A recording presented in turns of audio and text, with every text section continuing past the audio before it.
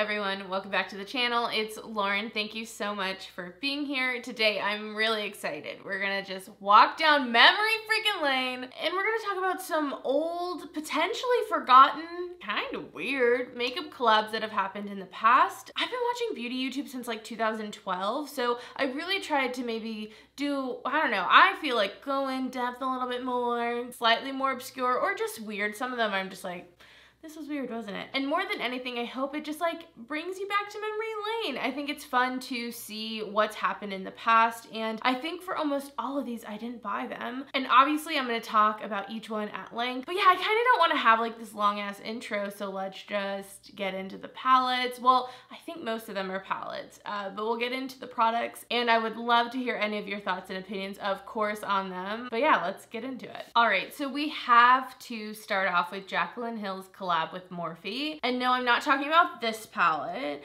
I'm not talking about the Vault collection. And no, I'm not talking about the second collab. I am talking about the original Morphe collaboration with Jaclyn Hill in the black packaging. Like, this is like classic Morphe. Let me know if you were here when this came out. I remember it. I did want it at the time, but I didn't pick it up. One of the reasons I wanted to start with this palette is because I really feel like, for my memories, really seeing people collab with brands like big influencers started in my memory with Jaclyn in a lot of ways. So she had like a lot of opportunities. We had the Becca opportunities later on. Those trends were kind of started in that way, or at least that's what I remember really kind of kicking off. And then kind of from there, an avalanche of that has happened and has continued to happen. So this palette, I mean, it's Morphe style, right? Like, it's a big 35 palette. And this one has more of those like purples. There is still like a green in there, lots of neutrals, but this was the original Jaclyn Hill collaboration with Morphe. Looking at this and like wanting to edit it down, like if that were to happen and we kind of kick out some of those boring shades,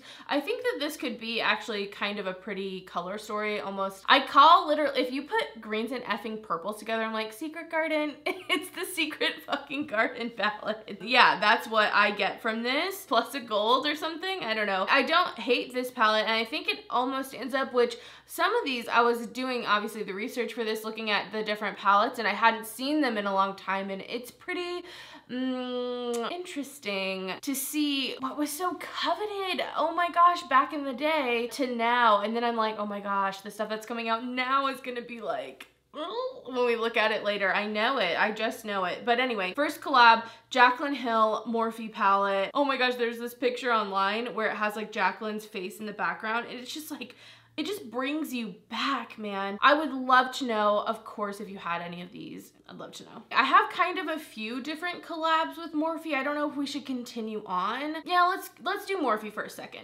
Next, I want to talk about something that was a little bit more recent. So this one's not super forgotten, but honestly, I kind of think it's kind of weird. This is the Morphe and Manny MUA Glam palette. I am just like, why? Why, Manny? Because you got like a whole line going on. Lunar Beauty, honestly, I think has really done a great job with the releases that they've been coming out with, kind of the vision of their palettes. Like, I really have enjoyed seeing what's coming out from the brand. I'm excited when launches happen, although I haven't dipped my toe in yet. I'm still like waiting for that perfect palette, which honestly probably is the freaking Moonspell palette. I probably should just buy that. But anyway, this little glam palette, what the... This is just strange. Why did they come out with this? We'll get more into the conversation and kind of the idea of like a brand or someone who has a brand collabing with a different brand, but not as like brands, but as like the influencer. It's kind of strange to me because you have the resources and you have the ability to make your visions come to life because you have a brand that you run, that you create products with. So why would you not take the time and really, you know, create that vision with your own brand? I just always am like, but why? And I just don't understand the back end on it. Obviously, I think that there is a reason, right? Like, I don't think people are out here doing things for no reasons. I just don't know what those reasons are. So if you have some insight into that, of course, let me know in the comments. But I guess what I take away with at the end of the day, though, is like, if you didn't want to do it with your brand, why? Is this really your vision? like come out and say it with your chest and put your freaking actual brand name on it and let's see what happens. I don't know, kind of have some of those questions, but looking at the palette, it's kind of basic. It's also not in Morphe style, which part of me, I mean, I can appreciate something a little bit different, but also I feel like at least if you're gonna collab with Morphe, maybe do a Morphe palette, but it's your version of it. But really, I just thought this was such a strange collab. I didn't really see much promo for it. I think it ended up being in a BoxyCharm, which maybe that's the back end on it, right? Maybe they created a palette together to then sell to BoxyCharm, and that was probably really lucrative. I don't know, maybe that was the end game in the whole thing, right? Not sure. It is quite cheap. Obviously, Manny's brand's a little bit more expensive, so maybe they were trying to come out with like a more inexpensive option. I'm just not sure. It's just lacking vision. I think that's overall it. If this came out the gate with more vision, I think I'd understand it a little bit more. But yeah, just a weird collab at the time that it came out. All that, I was just like, scratching my head, left scratching my head. All right, let's continue talking about Manny's palettes. This is one that really, I mean, hits me in the feels. The Makeup Geek and Manny MUA palette, I just remember this being such an anticipated launch. I don't know why I didn't buy this one because I could see so much of me wanting it at the time. It was kind of expensive, $45 for a 9-pan palette, and it's basically like neutrals. I think it had like classic shades from the line kind of in the palette with a few new ones. I think that's how it went. But really just everything about this just encapsulates like when people used to go to IMATs still, and like me being so excited to try to go to IMATs. That was like the one thing I wanted to do so badly. I don't know. It also reminds me of when red shadows like that were really hard to find and really were the it color, like the redder the better, and like progressively shadows kept getting more and more warm and red, and this had like, you know, something that felt really unique at the time. It also had that kind of blue-brown pigment pressed in there, which was just like so cool and different. Looking at it now, like from my lens now, it's a little neutral for me personally, and I'm so excited that we have so many beautiful multi-chromes and all this stuff. Like I love the shimmer and all the leaps and bounds we've made in makeup, but man, was this a popular palette. Part of me is a little sad I didn't pick this one up. I kind of wish I did. Next, let's talk about another Makeup Geek palette. This is from Kathleen Lights, and this is a highlighter palette. This is another one I didn't pick up, but I remember being really excited for this launch. Like before, I think there was like a little bit of hype before, but then actually seeing the colors, I was like, oh, I don't know if I'm gonna like that, so I didn't pick it up. Looking at these swatches though, I'm like, it looks really pretty. It looks super pretty. I specifically, like in my head, can remember the imprint of the Makeup Geek highlighters, that kind of like geometric. I don't know why, that's something that just sticks with me. I'd love to know if you picked this palette up. I feel like at the time as well, like highlighter palettes were a little bit something different, I guess, to do as a collab. A lot of people were doing palettes, and so this was something, I feel like, I don't know, when she announced what it was, I felt a little bit like, oh, that's what they're coming out with. But yeah, didn't pick that one up. Kind of, I mean, as much as I think it's pretty, I will say I try really hard not to miss old makeup or really wish I had it in my life, because first off, makeup does go bad over time, so getting something that's like 4, 5, 6, 7 years old, at this point, it might not work as well, all that stuff, even if it's brand new. But also there's always new stuff coming out. So it's like your new favorite highlighter might be on the horizon. Don't worry about it. Don't worry about the one you didn't get. With the makeup world and how it's been going, there's always new stuff. So I try not to like get too caught up in the past of like what I haven't bought. But looking at it now, I definitely like it more than I did then. And I'm looking, and someone reviewed this on YouTube in 2016. So it's a bit old. It's a bit old. The other Kathleen Lights product that I want to talk about is the Kathleen Lights and Morphe palette. I actually bought this one. Oh my gosh, I actually bought one of the things. Can you imagine? I don't know, this color story, something about it, I wanted it. I thought it was really pretty. This kind of looks like the Jaclyn Hill palette, honestly, in some ways, without as many purples and obviously more condensed. I think this is one of my first purchases with Morphe. I think it might have been. I thought the quality of it was pretty dang good. Like, I enjoyed the palette for what it was. I did create some really pretty looks. It had those like classic kind of mustardy, camel-y browns in there. It had some mauve colors. I don't think there's like anything wrong with this palette, especially again for the price. The price was like $15. I mean, right there, I'm answering why people might collab with Morphe even if they have their own brand, because that is so cheap and that is so accessible and affordable for so many people. But for me, this one is a little weird. I guess in a lot of ways, I don't associate Kathleen with Morphe because she's so heavily associated with ColourPop to me. She's had so many different collabs with ColourPop that it's almost like, oh yeah, she did this thing with Morphe. Like, I almost forget because I feel like everyone who is associated with Morphe is pretty heavily associated with Morphe. So whenever I remember this one, it always kind of catches me off guard. But I actually don't hate that color story still. Like, I still think it's pretty. Even if it technically could be, you know, condensed down, I still think there's a lot of different looks that it offers. Let's throw it back to one of the first collabs that I can really remember. So I know I talked about Jaclyn Hill. She's the first influencer that I like knew of that was doing a collab and like kind of, I feel like, started it that way. But the Too Faced and Vegas Nay palette was the first palette that I knew was like in collab with someone, but I didn't know who Vegas Nay was. And I remember wanting this palette, you guys. Everyone was talking about how amazing the quality was. I wanted it so bad. I don't know why I didn't buy it. I don't know if it was just like the price. I'm really not sure because I used to buy just like anything I wanted willy-nilly. So I don't know why this one wasn't on there. Let's see. It came out in fall 2015. I bet you that's why. I moved to California in 2015, like early 2015. So I was definitely trying really hard to rein it in, and I definitely didn't have a lot of money at all. It was a tough first year, let me tell you. But this, for some reason, I'm looking at the color story now and I'm just like, okay, Lauren, you really wanted that thing, but I did. I really liked it. I remember people swatching it and the metallics just being so metallic, and I just have all these memories of it, and they do not match the picture that I see in front of me. I think something I'm realizing also while looking through these is that packaging really does make a difference. How things are packaged at the time when they first come out seems so brand new, but as like trends change, as like, I don't know what changes, it starts looking really old and outdated. There's something about it. It's almost like at the time people in the 80s got like pink tile and I don't know, other 80s decor in their house. It probably looked really cool then, but then it doesn't, and it doesn't look as cool. But sometimes you can reclaim stuff and kind of like make it retro looking. But you know what I mean? That's kind of how I feel about the packaging, which then makes the shadows in it, something about them seem old. Whereas I wonder if a brand came out with a similar, let's say, color story to this, but just had different packaging, how that would look. Like different shapes in the eyeshadow pans, different spacing, not as much backspace to it. You know, all those things, how that would be received. I just wonder in my head. Anyway, this was one of the first ones, the Stardust palette.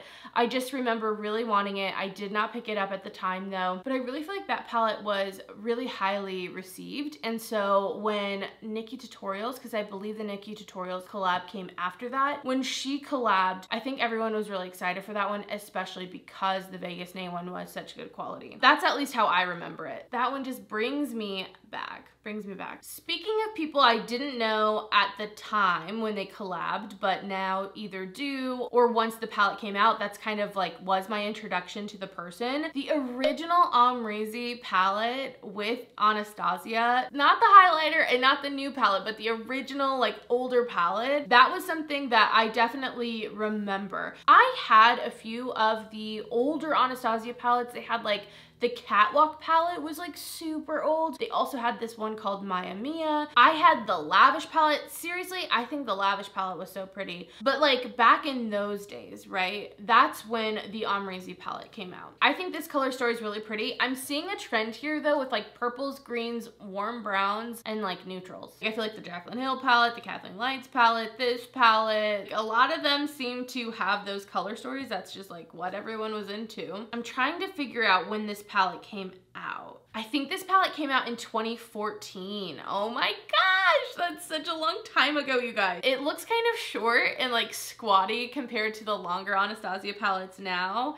but very similar. I mean, they have the square pans. It's very similar actually to how they look. I actually like this color story still. I would love maybe different textures or something like that, but I still think this one actually stands up. But that one definitely like throws it back. And also, you know, depending on when you got into makeup, makeup, you might not know that Amrezy had like a collab with ABH so far earlier than the highlighter that she did, or the palette in like 2020, I think. I have like 4 more left to talk about. So next I want to talk about the Morphe and Jeffree Star palette, another Morphe palette I know, and this one's not nearly as old as some of the other ones. This was definitely one of the ones that I was just like questioning, like, why is this coming out with Morphe? It just said Morphe and Jeffree Star. I don't think that it had any like different type of name to it or anything. I actually love the idea of like pinks and greens together like this. Like that's like kind of some of my ideal colors. But like I said, it just doesn't make sense to me that Jeffree Star, who has a cosmetics line, would make a palette with Morphe. The only thing I can think is the price, like trying to create a palette at a price that's more affordable, I guess. But I don't know, I guess I just find people collabing with brands when they have their own brands strange. I do find it strange. I don't hate the idea of brands collabing with brands, which let's get into that. The time that Too Faced and Kat Von D collaborated as brands, I actually love the idea of that. So that's like the next one.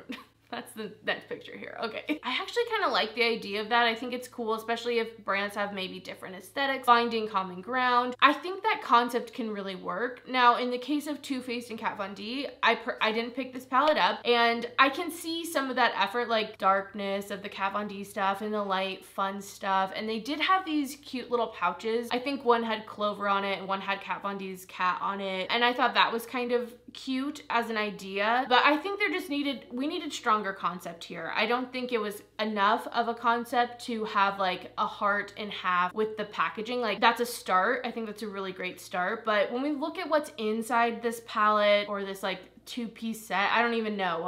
How do we really describe this thing? Inside, I feel like we're left with way too many light colors. Like there's just not enough going on here. It's so bland and so boring for being something that should be, I think, more fun. I think it would have been fun if Too Faced did way more like pinky and girly. I don't know. I don't know. I wasn't in the room, and I'm not like gonna redo this whole collab. Like who gives a shit? But what I'm trying to say is I think it'd be so cool to see some brands maybe collaborating together and coming out with something. Again, love the idea. I don't think that this was necessarily executed well with what the product actually is. And for me, that's something that's important, because you can't take the idea with you. Brands do such a good job, and like basically anything anyone's trying to sell you ever is selling you a fantasy, selling you a marketing idea, and they want you to feel like you're in on this thing. And I can see how buying this might feel like you're in on this collaboration between these two brands you might at the time have loved, and buying that thing makes you feel a part of it. But at the end of the day, you're left with the shit. And if